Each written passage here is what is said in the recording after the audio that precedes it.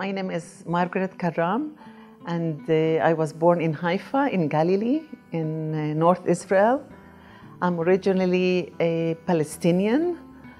My parents are Palestinian, but I have the Israeli citizenship, and I'm a Roman Catholic.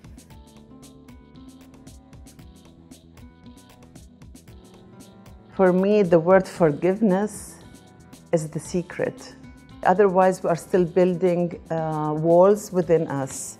So what I feel is, if we have to overcome this, if we have to overcome the divisions, if we have to overcome the polarization, so we have to be able to live forgiveness, because reconciliation comes if we really forgive ourselves, but we forgive the others. And the secret of what I have learned from the charism of unity, that we have to look at Jesus on the cross.